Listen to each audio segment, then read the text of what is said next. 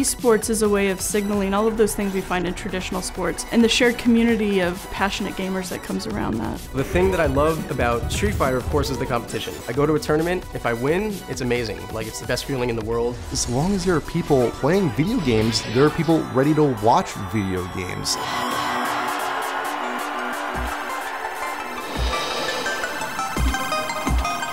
Competitive gaming has been present since the earliest days of arcade play. People forming around favorite titles, sharing top scores, competing against each other. When personal computers came on the scene and those became popular, people started going to LAN parties, local area network parties, to play and compete face to face. When we get the internet, of course, that changes everything because people can now start competing with people they'd never met before. What happens then is that there's business people who are interested in seeing if they can also make some money off of that scene. So coming in and starting more formal tournaments, formal organizations that run year to year. Despite having now been around for several decades, it's still in very early days. It's still trying to figure out its economic models. It's still sorting out the broadcast model. It's still trying to figure out what spectatorship means and how to bring more people into it.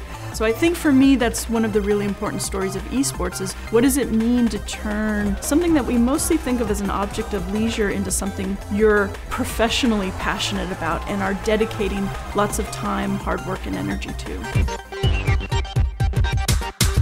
When it comes to esports right now, there are 4 major genres. First off, you have your shooters, Counter-Strike, Halo, Call of Duty, you have those. Next up is the fighting games that have been around for the longest. Street Fighter, Tekken, BlazBlue, Guilty Gear, things like that. Then you have real-time strategy, which is really the basis of esports where it is today. Started off with the original StarCraft, now we went over to StarCraft 2, Warcraft 3, Command & Conquer, a lot of games in the genre. And then finally is MOBAs, the multiplayer online battle arenas. This is your League of Legends, Dota, Dota 2, Heroes of Newer, Smite.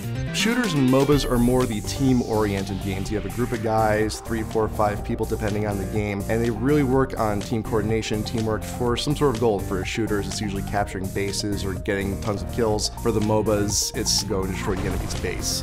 The real-time strategy games and the fighting games are more of the 1v1 situations. RTS games, you command little armies, try to destroy your enemy's base, just 1v1. Same thing with the fighters. You have a health bar, your goal, just get that thing to 0. I think a lot of the misconceptions about esports carried over from misconceptions about video games, how it's a waste of time, when in reality you can make quite a bit of money off of this, and in some parts of the world can really open huge career paths for you. Right now, there are hundreds of esports tournaments every year worldwide, and they're organized in a range of ways. There are some very polished professional leagues. There are also game developers who run events themselves, all the way down to volunteer organizations who are doing small local tournaments in their communities. So there's a pretty broad spectrum. At tournaments, spectators energize in the same way they do at traditional sporting events. When I talk to esports fans, they often compare their esports fandom to their fandom of a traditional sport, whether it's soccer or basketball. So it means we've got to figure out how to bring all these other people into what is essentially a one-to-one space. And so over the years, there have been lots of different ways of doing this. Broadcast modules and games, putting a big screen up in a room so that people can all sort of watch one player's perspective. One of the most interesting things that's happened in the last couple years is the growth of live streaming, where people are broadcasting tournaments, matches, or even practice time over the internet onto channels that lots of people can spectate at once. So it's a big challenge how to let tens of thousands of people get into that space of digital play, the digital playing field.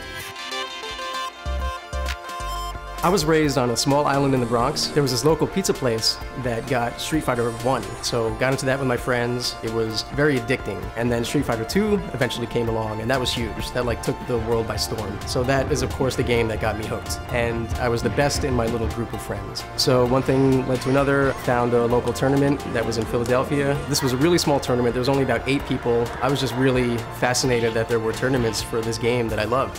So we played, and I got destroyed. But it was a real eye-opener to see how differently the game was played from when I thought I was good. The metagame and the strategy involved was like way different. So I was getting beat by characters that were unheard of getting beat by back when I was younger. When I first started, I was going to almost every major of the year. I'd fly at least 6 or 7 times a year. I was really hungry to test my skills and climb the mountain. When you're at home playing on the couch or with your friends, you're totally comfortable with anybody. That's when a lot of people can really play their best. But when you go to a tournament, there's this new element that you really have to get used to, and you only do that by going to more tournaments. And that's the element of hundreds or thousands of people that you don't know watching you play and judging your every move.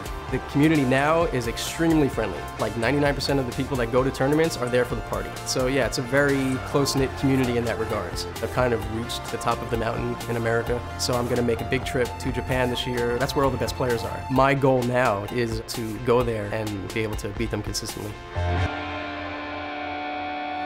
The esports community needs to really confront in a serious way and grapple with real problems if it wants to continue growing and bringing new people in. It is male-dominated right now, and sexism is something that the scene and the community struggle with. There are structural problems that keep women out. I think that community has tended to support itself and turn inward, kind of take pride in their own outsider status, and I think one of the things that's happening now is computer gaming has really just become a mainstream leisure activity, and so the esports community is having to transition into what it means from going from geek subculture to something actually hundreds of thousands of people may be participating in. And I think, the people who are very interested in growing esports tend to be really dedicated and passionate about improving esports competitions. I think if the community can sort out and get through this growing pain of being a more inclusive space, it has interesting future ahead.